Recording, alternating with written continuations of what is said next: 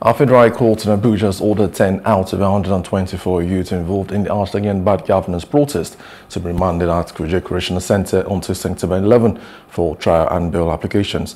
The charges against the protesters include Michael Tobiloba Adaramoye, Adeyemi Abiodun Abayomi, Suleiman Yakubu, Comrade Opaluwa Eleojo Simeon, and Angel Love Innocent, Buhari Lawal, Mosiu Sadiq, Bashir Bello, Nuradeen Khamis, and also Abdulsalam Zubairu. Counsel for the first two defendants, Abubakar Marshal, opposed the continued detention and moved for an oral application for bail. It's not an issue of protest. It's an issue of inciting mutiny.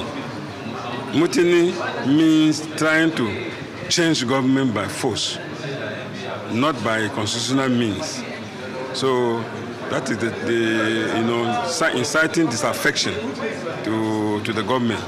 So where a person, incite other people, to riot, in order to change the system by force, is what we call mutiny. And in our laws, it is treason. So that is why they have been arraigned today for treason, inciting mutiny, inciting disaffection, rioting, and causing so much destruction in the country.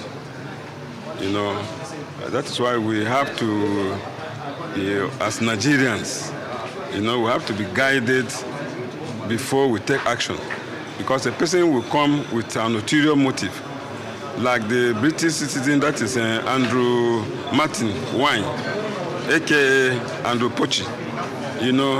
He came with his ideas. You will discover that he has brought books, revolutionary books. They have been arraigned today, and they have pleaded no guilty. And also, although the court has adjourned the matter for the ruling because we moved their bail application, and this is the only thing that we will do.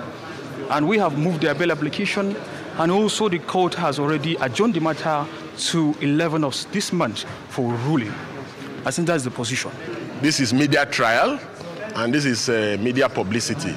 And for us, very simple. We are happy that finally protesters have been charged. Unfortunately, instead of charging them for protest, the Tinubu government has charged them for terrorism. What an irony of some sort. When Bello, Kuje, and other terrorists and bandits are on TikTok having fun and abducting people. And these people were picked from different states. You pick somebody from Maraba, pick somebody from Wuse, somebody from Kaduna, somebody from Kano. People that have never met before in their lives. People that have never had any cause of interaction together before, and charge them together for the same offense. This is funny, but we'll get there.